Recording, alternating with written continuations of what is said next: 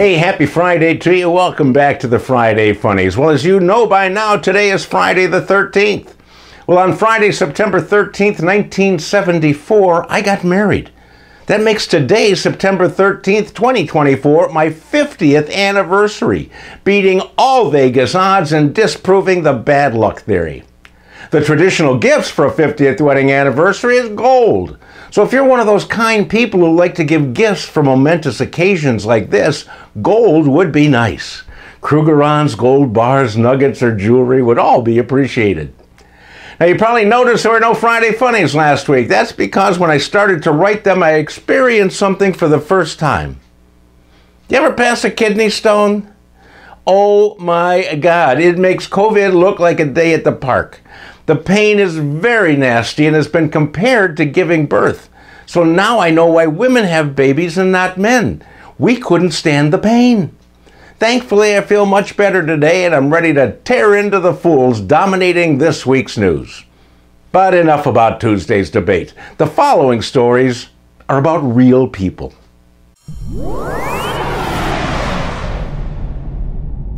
In Atlanta, Fernando and Maria Cluster are accusing Emory University Hospital of, quote, negligence leading to physical and emotional damage, end quote.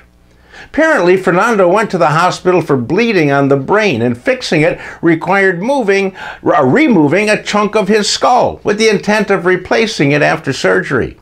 Well, 2 weeks later, when it was time to replace the chunk they took out, the hospital couldn't find it. So they tried to fix their mistake with a synthetic flap held in place, I guess, by duct tape.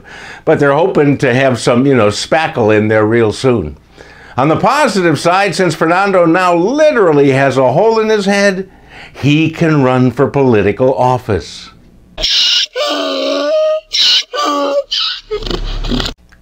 We've never had a Dumbass of the Week winner from Venezuela, but now we have one. Nicolas Maduro is the newly elected president of Venezuela, and people have been protesting since his election about instances of corruption in his government. To placate the people, President Maduro proclaimed that Christmas will be moved to October 1st. He hopes this will take their minds off of the political crisis. Well, you can't really think about corruption when you're busy shopping and decorating and cooking, I wonder if that's going to happen here. Because no matter who wins the upcoming election, half of the country is going to be pissed. The winner, to placate the upset half, could clump together St. Patrick's Day, Oktoberfest, and New Year's Eve into a giant lost weekend. Just a thought to whomever wins. Doritos are a tasty snack that I find quite edible. And apparently mice like them too.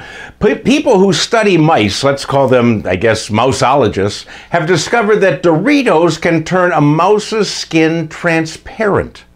The transparency is caused by the dye tartrazine, also known as yellow 5. Mouseologists worldwide are in awe of this new revelation. They can see right through mice.